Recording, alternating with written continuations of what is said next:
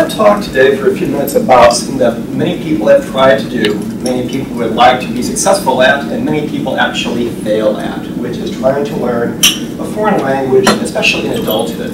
Many people, for a variety of reasons, would like to be able to go to a foreign country and use a language. They want to learn a foreign language for business purposes, and yet many people find this very, very difficult.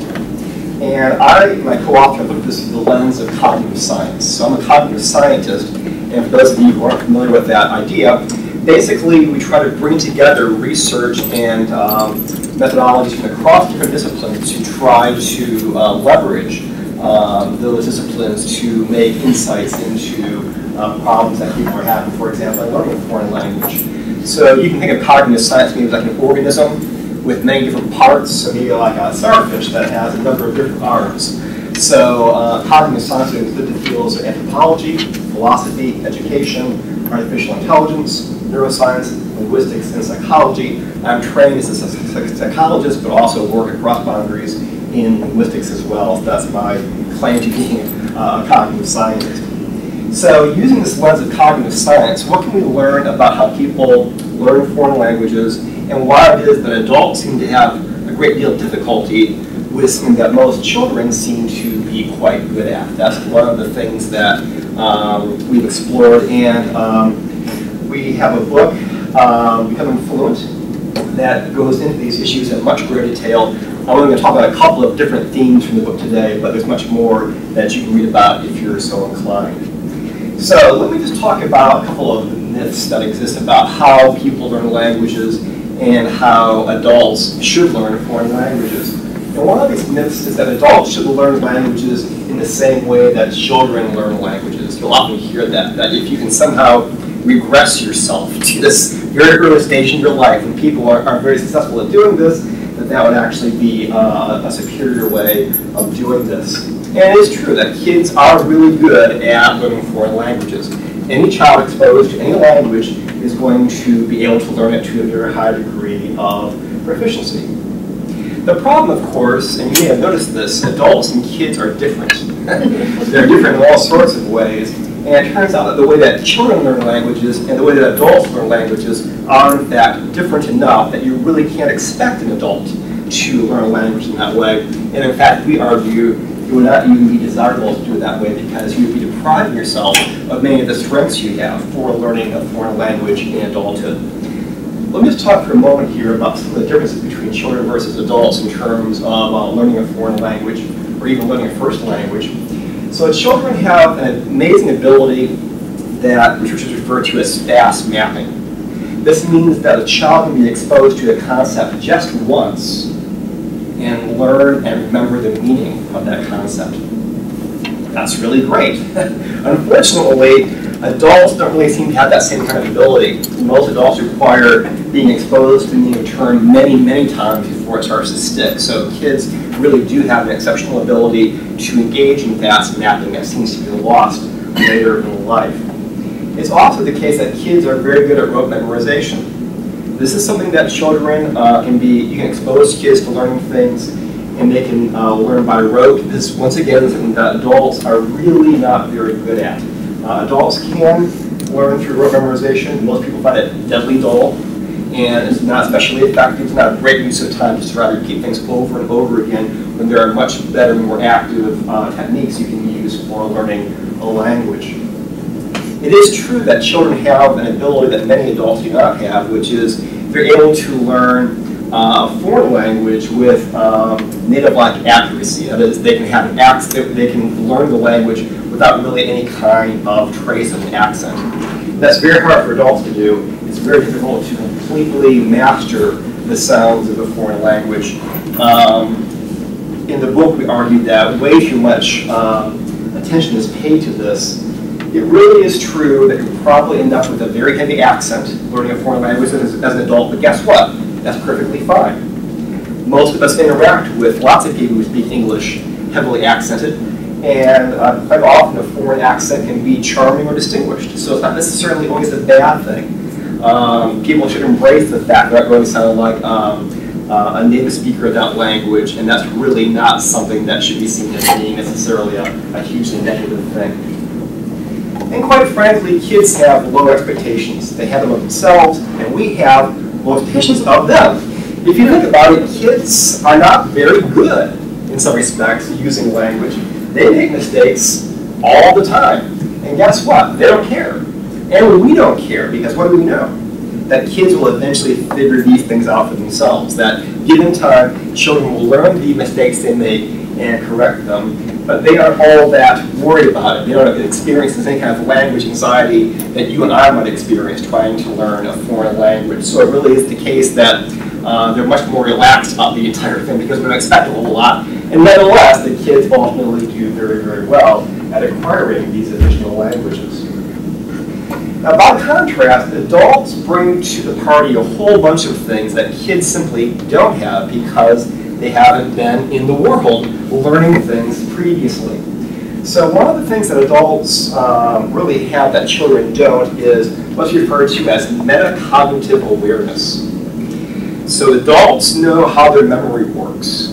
Adults know what things are easy to learn, what things are hard to learn. Adults know that you have to rehearse certain things in order to learn them. Little kids have notoriously poor memories. They're really bad at remembering anything. And in a way that's perfectly fine because little kids have these external memory devices called moms. And mom takes care of all these kinds of things they have to keep track of. And as adults, of course, we're expected to keep our own calendar and our own affairs straight. And so we learn by trial and error that certain things are easy, certain things are hard. And in that way, we can bring that knowledge, this metacognitive knowledge, to the task of learning a foreign language, something that kids simply are unable to do in terms of their acquisition. It's also the case that adults, compared to kids, have what's called metalinguistic awareness. So we know a great deal about what language is and how language works.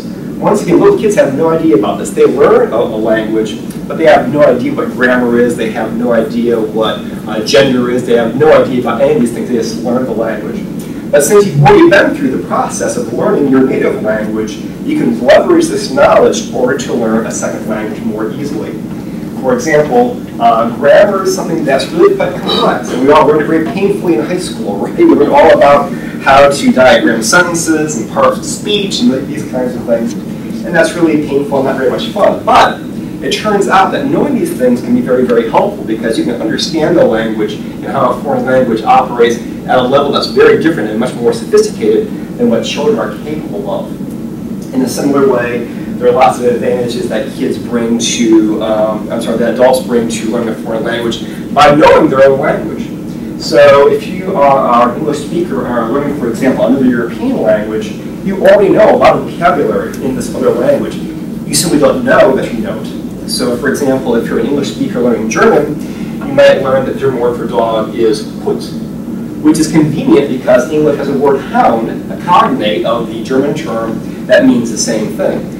So understanding and realizing the fact that many vocabulary roots and parts are shared across languages can once again be something that you can leverage in order to learn the language more rapidly. It's also the case that adults have a lot of knowledge of the social aspects of language, which clearly children lack and learn very painfully over a period of many years. How to be polite, how to be formal versus informal, how to make small talk. These are things you don't have to relearn. These are already concepts you've mastered that take kids years to learn. We're always telling kids, what's the magic word, or say please. So kids have to learn this from other people in their environment. But by the time you're an adult learning a foreign language, you already understand many of these concepts, and therefore you can leverage that knowledge once again in order to learn a foreign language in a way that's different from how kids learn language. Oops, one more point there. So adults typically have high motivation because why would you put yourself through this unless you really were interested in trying to learn a foreign language? And motivation counts for a whole lot. Lots of activities require high degrees of motivation. This is certainly one of them, and that's what adults can bring to this as well. Another myth is that the best teacher of a foreign language is a native speaker of that language. So many people have the idea that I want to learn German from a native speaker of German. I want to learn Japanese from a native speaker of Japanese. Why would that be a good thing to do? Well, obviously the native speaker has a high degree of proficiency in that language. That's obviously the case. And they're going to have a native accent, which is going to be ideal. But it's also the case they really can't put themselves in your shoes, in the world that you live in, where you don't know this language and weren't exposed to it from birth. And the analogy we can make here is to mountain climbing. So you kind of know where the goal is. You're climbing a mountain. It's that high, scary summit. And it's going to be a real pain to get up there. But you want to get there, and that's just like learning a foreign language. You want to become fluent. You want to have proficiency. And you're starting out way down here. The problem with learning a foreign language from a native speaker of the language is that they're way up at the top. They started on top of the mountain, right? So they learned their native language early in life, and they did it in this kind of unconscious way, and they have no real way to explain how they learned that foreign language, to then translate that and to tell you, the person at the bottom of the mountain, how to climb and ascend that mountain. So in the book we argue what you really need is kind of like a language Sherpa. So just as a Sherpa might call a mountaineer climb a mountain because he or she has been up the mountain down many, many times, the Sherpa is going to give you the guidance you need because they have themselves have done this. So if you're learning, let's say, German from somebody who is not a speaker of German, but speaks the same language as you do, they can help you in all sorts of ways. So for example, sometimes you just need kind of a hint or a little bit of assistance for dealing with troublesome issues. Sometimes you may need a lot of help. Maybe there are some major issues in the language and you really have to have lots of assistance from your language Sherpa. But these are examples of cases in which knowing the language as a native and then trying to translate that information into the foreign language, that conscious awareness of how that person has done it before can in fact be extremely helpful. So to summarize, adults really should take advantage of the lifetime of experience they bring to the foreign language learning experience. There's all sorts of skills and knowledge that people can draw upon in ways that children simply can't in order to help them learn a second language later in life. All kinds of other learning experiences can come to the fore here. If you try, for example, to learn to play music later in life, many of those kinds of skills can translate to foreign language learning. You learn over time what works for you, and just as importantly, what doesn't. There are all sorts of ways in which people differ in terms of how they learn things, and you at this point in your life, as an adult, know what works for you and what doesn't. People really do differ a great deal in terms of learning styles. Some people are morning people, some people are night people, some people are visual thinkers, and it really is the case that being aware of your particular learning styles can help you a great deal in trying to scale the mountain and reach this level of fluency. Thank you.